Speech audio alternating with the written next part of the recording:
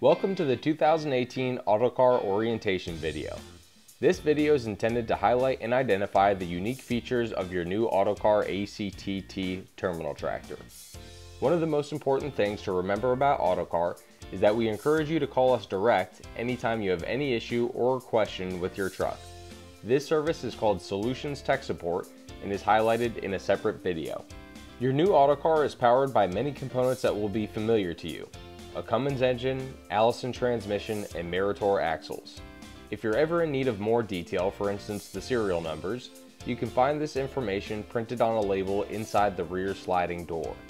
You can also find the VIN stamped in the left-hand wheel well and at the rear of the boom. The ACTT terminal tractor comes in 3 distinct configurations: single axle off-road, single axle on-road, and tandem axle on-road. There are many options required on DOT legal units which are not required on off-road units, including a laminated windshield, rear mud flaps, and marker lights. ABS is also required if the top speed is set above 33 miles an hour. For verification of the model on your unit, check the 4th digit of the 17-digit VIN. An H will signify the unit is certified for on-road use, while a G will indicate that it can be used only in off-road applications. Our trucks are proudly hand-built in Hagerstown, Indiana, and each one has a custom and specific configuration. Consult your Autocar sales representative for guidance on equipment or options that are not covered in this orientation. Besides an unmatched commitment to service, Autocar's claim to fame in the terminal tractor space is boasting the heaviest duty truck and chassis, along with what we consider to be the most operator-friendly environment, which is highlighted by the largest overall cab and most visibility. All windows are a bit larger, and you'll find a curved front windshield, which is designed to support up and down visibility. The rear door opening is the largest in the industry, supporting an easy ingress and egress to and from the cab. Autocar's cab is all steel, and each goes through a 17-step e-coating process, which is designed to help prevent corrosion. This, along with the heaviest duty frame, heavy duty bumper, and heavy duty muffler guard, are designed to help stand the test of time. The following section will call attention to some specific areas of interest involved in a pre-trip inspection.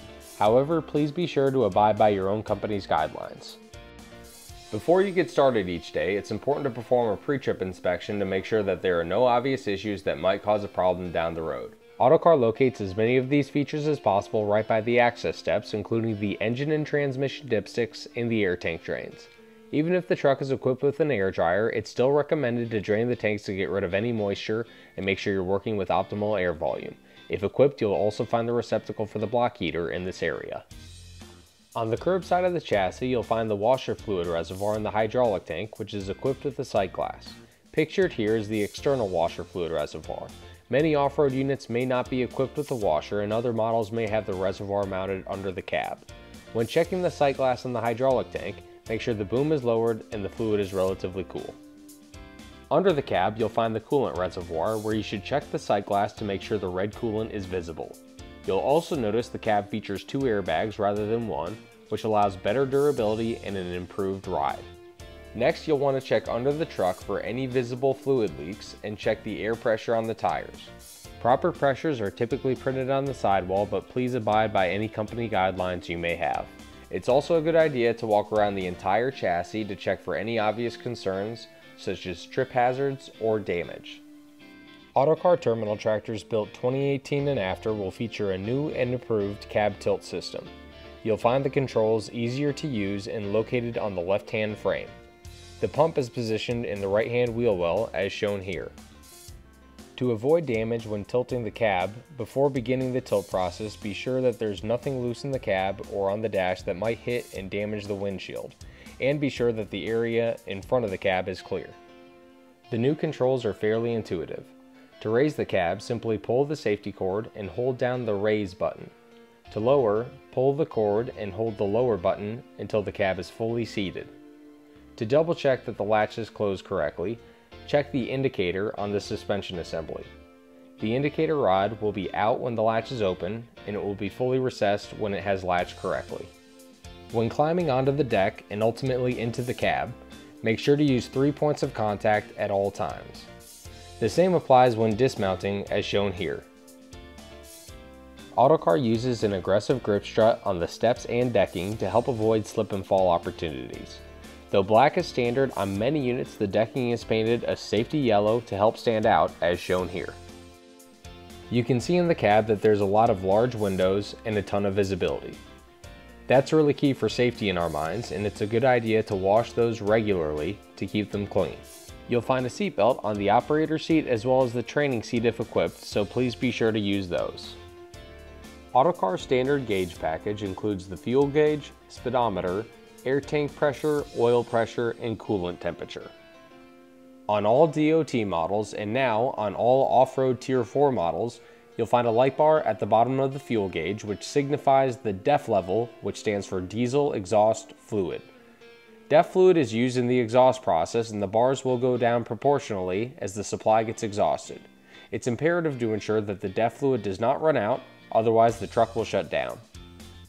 DEF fluid is used as part of the regeneration or regen process, which helps clean the exhaust system and make sure it continues to function properly. Though the system is designed to function seamlessly and clean itself, in certain applications the system will require operator intervention and the truck will request a manual regen to be performed. You'll find the manual regen switch labeled in the switch bay on the dash and a decal on the cab indicating what each light means. The indicator lights and the use of this switch are covered in detail in a separate video and vary slightly on DOT and off-road models. Please consult that video, your owner's manual, or your maintenance department for further direction on proper use. Elsewhere on the dash, you'll find your air and trailer brake valves, HVAC controls, wiper controls, along with switches for various lighting options depending on your configuration. You'll also find the shift selector in either a push button or T-handle design. On the right side, you'll find the fifth wheel controls and a jaw lock release, as well as a conveniently placed cup holder. If you ever need access to the cab fuse box, you'll find it either in the standard position under the dash or under a panel on the back side of the dash, depending on your configuration. When you start the truck, pay attention to the wait to start light. It will disappear once the gauges do their initial sweep and it's safe to start the truck. After you've started the truck, the air pressure will build in the tanks, and keep an eye on the engine oil pressure to make sure that system is building pressure as well. Once the engine is running, you'll be able to use the boom controls. Feel free to use the engine throttle to provide more power to the hydraulic pump if needed. Outside the cab, you'll find ample lighting, which includes a circular recessed light and may include several spotlights above or below the cab depending on your configuration. These lights will either be set to work automatically or by a switch on the dash depending on your fleet's preference. You'll find mirrors on the driver's side of the cab as well as on the passenger side mirror post. Please be sure that these are clean and adjusted prior to using the truck. In the fifth wheel and boom area, you'll notice Autocar utilizes a heavy-duty structure even with the standard configuration. The frame itself is a one-piece, fully fabricated assembly, which is critical for a spotting application as compared to a traditional bolt-together design. Notice on the side of the boom there are holes to insert a safety bar if servicing any area under the boom section. Never place any part of your body under this area without a safety bar installed. Under the boom, you'll notice that the rear section of our frame is enclosed or boxed in, which provides it even more strength where it's needed most. We found that the fenders and mud flap brackets tend to be a potential damage point, and you can see that our bracket design features a spring-loaded breakaway, which is intended to help those brackets absorb some subtle contact. If you look under the boom, you'll notice that we use only heavy-duty 5-inch lift cylinders and mount those with the rod pushing up, which gives them more lifting capacity and also keeps the hydraulic hoses stationary to help prevent rubbing and chafing down the road. On the curb side of the unit, you'll find the after treatment system, which can be configured in a few different ways depending on the emission level. Regardless of the design, Autocar protects those components with heavy-duty guards to help avoid inadvertent damage. Mid-chassis, on either the left or right side, you'll find the DEF tank. Autocar surrounds that tank with a protective box and a hinged cover to help prevent damage and keep dirt out of the tank. To access the tank or fill the tank, simply open the hinged cover and turn the cap. Elsewhere on the frame, you'll find the battery box, which will either be featured as part of the left-hand access steps or in a box equipped with a sliding system, which stores the cover in a hanging position. For the sliding design, to remove the cover, simply remove the tie downs, lift the cover up, and slide it down the track to the lower stowed position. While all auto cars have steps on the driver's side, there are also optional steps and grab handles on the curb side. Regardless of the configuration, please always make sure to use 3 points of contact.